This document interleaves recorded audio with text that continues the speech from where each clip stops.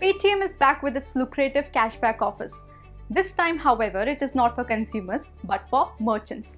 According to a report, the fintech giant wants to onboard as many merchants as possible, and therefore it is using the same trick that worked for most of its present customers: cashbacks.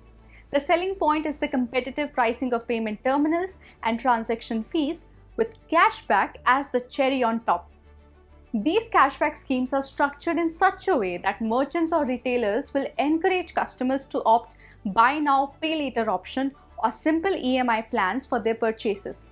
And in this way, Paytm will be able to promote consumer loans and get their customers to start using Paytm postpaid.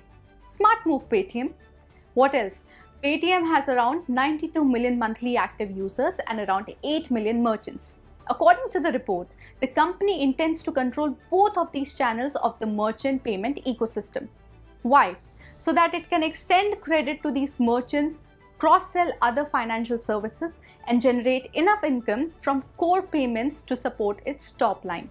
Simply put, Paytm is focusing on offline business as the Reserve Bank of India has halted its online merchant acquisition business due to issues with its payment aggregator license application.